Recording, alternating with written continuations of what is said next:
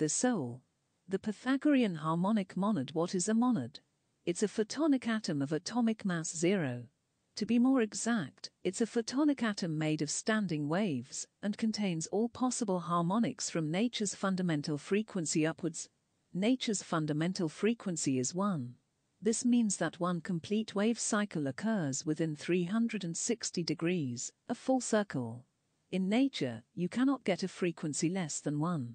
A high frequency corresponds to a high number of completed wave cycles within a full revolution of the flowing point. Each additional wave cycle proportionately increases the energy of the wave. Regarding wavelength, Wikipedia says, in physics, the wavelength of a sinusoidal wave is the spatial period of the wave, the distance over which the wave's shape repeats, and thus the inverse of the spatial frequency. In the pre-space domain, there is no distance to which to refer. Wavelength in this domain corresponds to the number of degrees, or radians, required to complete a full wave cycle. Therefore, one wavelength corresponds to 360 degrees, 2 grav radians. This is the wavelength that accompanies the natural fundamental frequency of one wave cycle in 360 degrees. As the integer number of wave cycles increases in the 360 degrees, the wavelength is divided by that number, e.g. if there are 2 wave cycles in the 360 degrees, the wavelength is 180 degrees, and if there are 5 wave cycles, the wavelength is 72 degrees. 360 degrees is therefore the maximum natural wavelength. Since this is 1 full revolution, we can refer to it as 1. Every harmonic wavelength will be a fraction of 1. Just as a chemical, material, atom has electron orbits, so a photonic atom has sinusoidal orbits, and these are simply the harmonics. When a point flows around the Euler unit circle, it produces a full set of sine and cosine waves all at once, each one of which is an eternal stationary wave. It does so because the principle of sufficient reason requires all valid possibilities to be actualized at once. A monad is thus a complete and consistent set of basis Fourier waves for constructing any Fourier series, and thus any periodic wave, no matter how complicated. In every monad, we have every possible frequency required to produce any possible periodic ontological signal. A monad is a photonic Fourier atom. This is none other than what people refer to as the soul. It is an eternal system of indestructible energy, sustained forever by the perfect motion engendered by the flawless principle of sufficient reason. We have thus brought the soul in from the cold.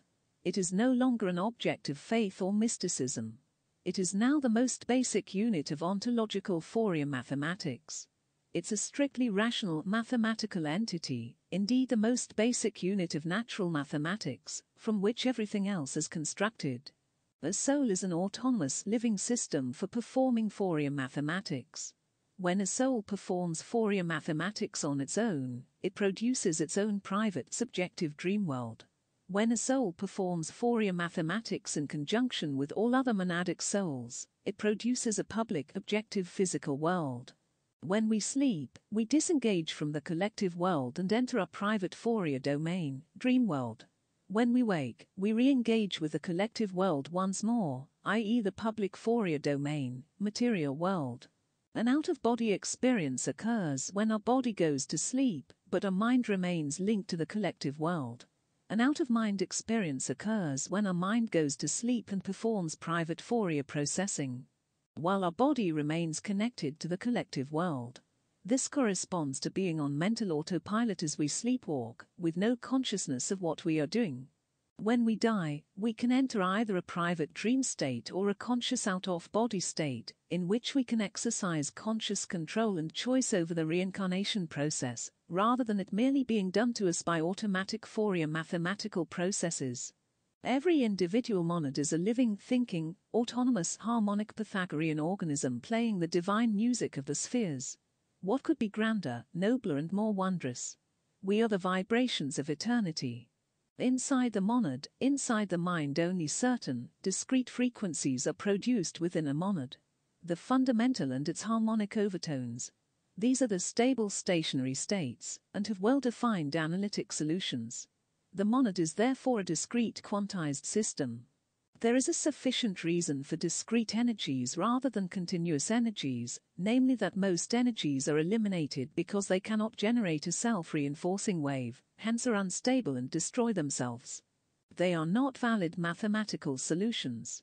A monad is therefore an autonomous unit made up of all possible frequencies, starting from a frequency of 1 and wavelength of 1.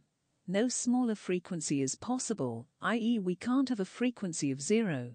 Nor is a larger wavelength possible, since wavelength is the reciprocal of frequency.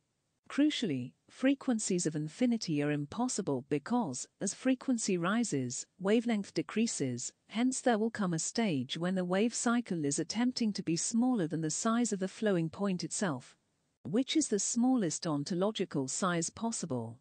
Therefore, such wavelengths are unreachable. Neither f nor right double angle bracket can become infinitely large or infinitely small, because then c would no longer have its fixed value. Accordingly, there is a smallest possible ontological wavelength, and thus there is a highest possible ontological frequency. The highest possible ontological wavelength is 1, and the lowest possible ontological frequency is 1. Given that Planck's constant is exceptionally small, the highest frequency is an immensely large number, and this number may be considered the ontologically highest number. This may in fact correspond to the total number of monads in existence, i.e. the total number of monads is not infinite. A monad is a net zero, and it's convenient to refer to it as a zero-infinity entity. However, it doesn't quite reach infinity. Finite limitations necessarily kick in. The principle of sufficient reason and monads if c, light speed equals 1 and 1, can be made up of any integer n divided by itself, i.e. c equals 1 equals n/n, then the principle of sufficient reason mandates that all of these possibilities are equally possible, hence all must be realized, unless a sufficient reason can be advanced as to why they should not, such as a limit on n. So, when a flowing point travels at c around the circumference of an Euler circle, it simultaneously creates all possible waves consistent with c equals 1 equals n/n. This means that it also produces all possible frequencies, wavelengths, energies and masses. This is what a monad, a mathematical soul, truly is. A complete and consistent set of ontological waves generated all at once by the principle of sufficient reason, producing an autonomous, indestructible, eternal, self-contained unit. There is no mystery about the soul. It is pure math, pure mathematical waves. There is nothing vague and mystical about it. It is the most rationally definable thing you can get. It is the opposite of an undefined, mysterious object of religious faith. If the fundamental energy equals A equals H, then N, the energy of level N equals NH, where N is an integer. As N, which furnishes the frequency, increases, 1/n, which furnishes the wavelength, correspondingly decreases. As ever, C equals 1 equals n/n equals f right double angle bracket.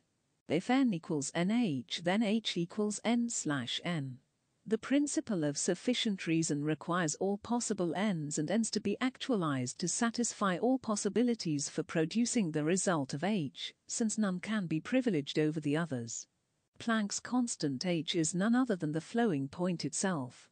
It is energy distributed over a tiny 1D complex numbered segment, string, we might say. What happens when a 1D real, imaginary or complex wavelength becomes the same order of magnitude as H? Can it become smaller? Or does H set the limit? Does H provide a sufficient reason why wavelength reaches a lower limit, hence frequency thereby reaches an upper limit? If there is a non-zero minimal frequency, then it stands to reason that there is also a non-infinite maximal frequency. If there is a finite maximal wavelength, there should be a finite minimal wavelength too. If there is a finite minimal energy, there must be a non-infinite maximal energy. Just as anything with a beginning must have an end, since there can be no undefined, open-ended processes, so anything with a finite minimum or maximum must also have a corresponding finite maximum or minimum. Linear, open-ended processes are impossible. All processes are closed. Cyclical processes.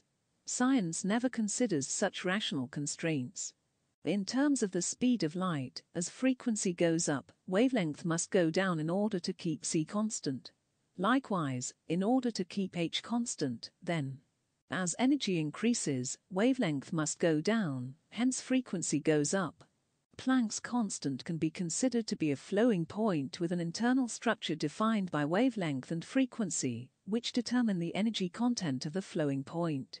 Similarly, the speed of light, c, has an internal structure, similarly defined in terms of wavelength and frequency, where c equals 1 equals f right double angle bracket, then h equals e slash f and h equals e right double angle bracket.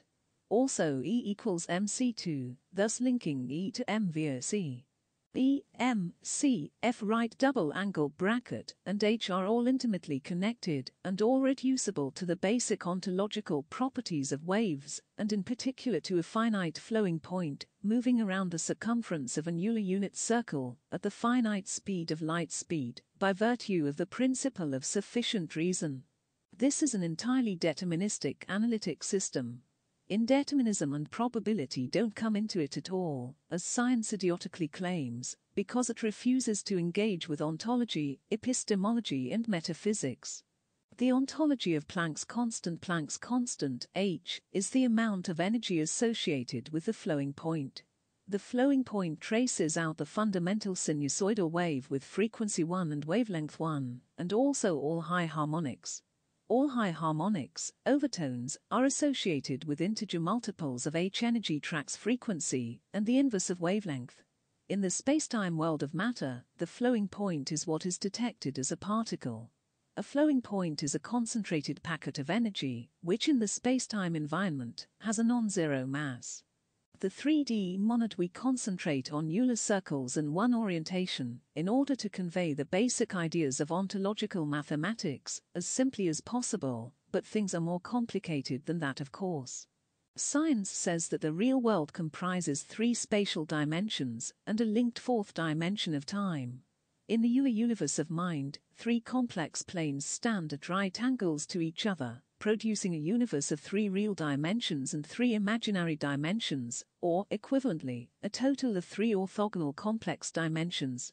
These are spatially unextended frequency dimensions and not conventional spacetime dimensions. A full monad exists in this 3D complex domain. Mathematical waves versus scientific waves. All mathematical waves are mental waves.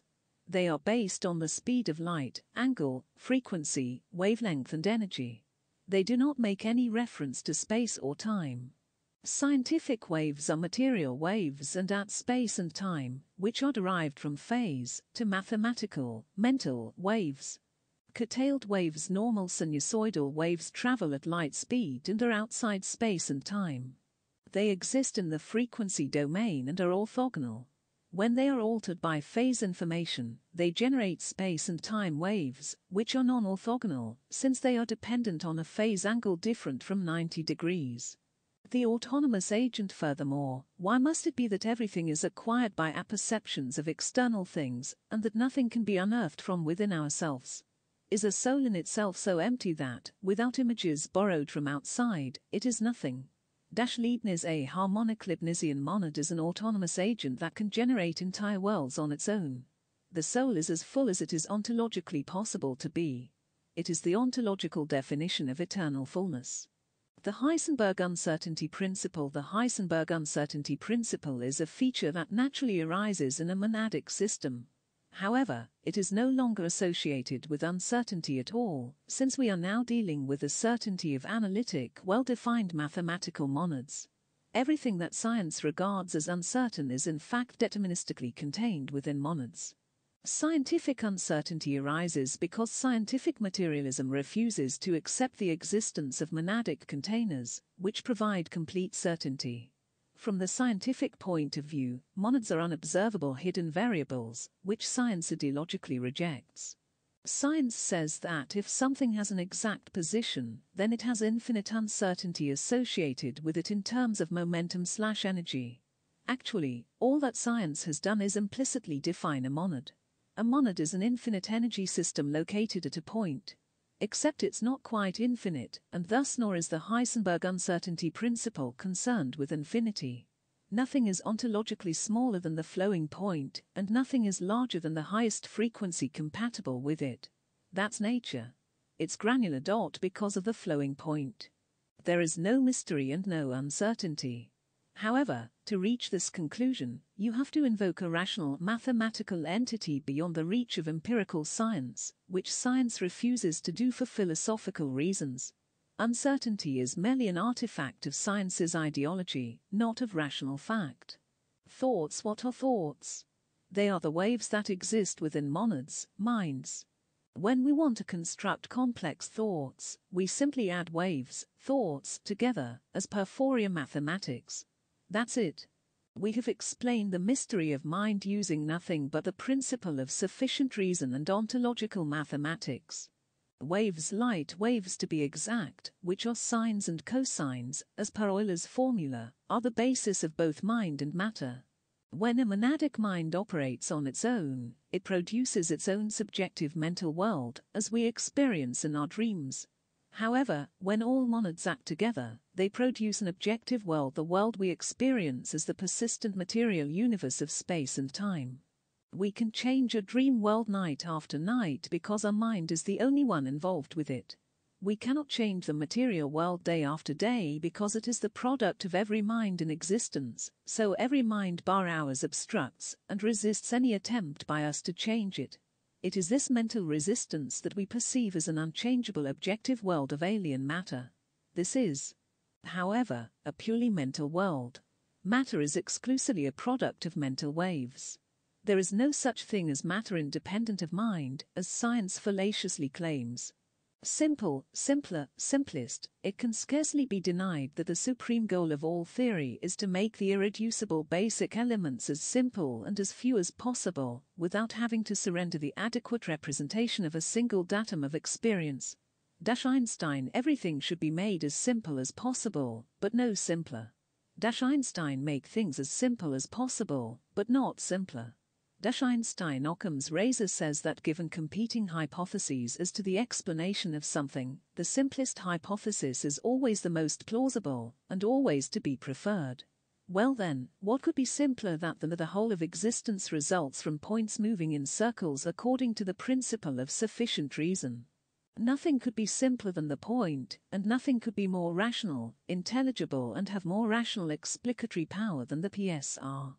Ontological mathematics is the subject that is produced from the study of nothing but points in rational motion. Therefore, ontological mathematics is the answer to existence. Nothing could be simpler, nothing could be more rational. It has no intelligible rivals, only unintelligible speculations. Einstein, as a typical empiricist, tried to draw experience into the reckoning. Reason has no requirement for experience, and no requirement for Einstein's spurious anti-rationalist thinking. Experience is itself an unnecessary complication. It has nothing to do with the essential building blocks of existence. These have necessarily existed forever, hence are permanently outside any conceivable human experience. No human beings experienced the Big Bang or what preceded it, so how can their experiences, observations and experiments have any relevance to it whatsoever? Reason has always existed. Humans have not. Occam's razor demands that we exclude humans and their experiences from any explanation of reality. They are a needless impediment, a superfluous ingredient. Science has never grasped this elementary truth. Because science is about empiricism and is explicitly opposed to rationalism. Occam's razor for an empiricist is entirely different from Occam's razor for a rationalist. Occam's razor for an empiricist is a contradiction in terms, since experiences are not, and never can be, explanations. David Hume, for example, abolished causation because it could not be perceived or experienced. Occam's razor most certainly does not abolish causation. Without causation and the PSR, all explanations become absurd, as we see with modern science, especially regarding quantum mechanics and cosmology. There is no requirement for a rational hypothesis to be compatible with observations. It must, however, sustain ironclad reason and logic. Empiricism and rationalism reflect wholly different standards and types of knowledge. Science is on the side of empiricism, while mathematics is on the side of rationalism. The universe is either scientific or mathematical. It cannot be both. Mathematics is much simpler than science. Mathematics can stand without science. Science cannot stand without mathematics. When Occam's razor is applied to this fact, there is only one rational conclusion: mathematics is fundamental, and science isn't, hence ultimate explanations must be entirely mathematical, and must not be contaminated in any way by scientific considerations, especially those involving empiricist thinking. Euler's formula is x equals cos x plus I sin x. Using the exponential or for integer powers, we can write x right parenthesis n equals x, which leads to x equals cos nx plus I sin nx. We can introduce the speed of light, c, into Euler's formula by writing x equals cos cx plus I sin cx. However, if c equals 1, then this simply reduces to the basic Euler formula. If c equals 1 equals f right double angle bracket, then right double angle bracket equals 1 slash f, and f equals 1 slash right double angle bracket. We can write EIF right double angle bracket x equals cos f right double angle bracket x plus I sin f right double angle bracket x. Frequency always has integer values in our harmonic system. As it rises, wavelength falls correspondingly, ensuring that f right double angle bracket always stays equal to 1. This means that although all waves operate at the same speed, the fixed speed of light, the speed can be achieved in myriad different ways by adjusting the frequency and the corresponding wavelength. The DSR guarantees that all of these different possibilities are realized at once, since there is no reason to privilege any of them over any of the others, so all are accommodated equally. If E equals HF and C equals 1 equals F right double angle bracket, then E equals H slash right double angle bracket and H equals E right double angle bracket. Just as C is a fixed quantity but can be achieved in many different ways by adjusting the frequency and wavelength appropriately, so H is a fixed quantity that can be achieved in many different ways. As wavelength decreases, frequency increases and energy increases. The quantization that characterizes quantum mechanics is thus supplied in two different ways. 1. Energy can come only in H-sized bundles, and not in any old bundle. And 2. Energy derives from standing waves that have integer frequencies and reciprocal integer wavelengths. Non-integer frequencies are not possible. These two considerations mean that energy will always appear in parcels, in chunks, in packets, in quanta, and only certain energy levels are attainable. It's not that energy is not a continuum, but rather that most energy points on the continuum are unstable, hence only certain discrete points on the continuum prove stable and selectable. As ever, we find the finite appearing in the midst of the infinite. That's the beauty of math. The two realities there are only two realities: the individual mental reality produced by single minds acting separately, and the collective mental reality produced by all minds acting together. Although both are mind-constructed realities, they have an entirely different character, and we experience them entirely differently. Our individual dream world can be changed at will. The same is not true of the objective world. We are up against every other will in the universe. Every will is resisting us. Therefore the objective world seems alien, other, full of resistance to a will. Standing waves, ontological standing waves, don't go anywhere. They don't travel through space-time. Standing waves form in a bounded medium. The singularity is exactly such a bounded environment. It's the ultimate such boundary. A single point.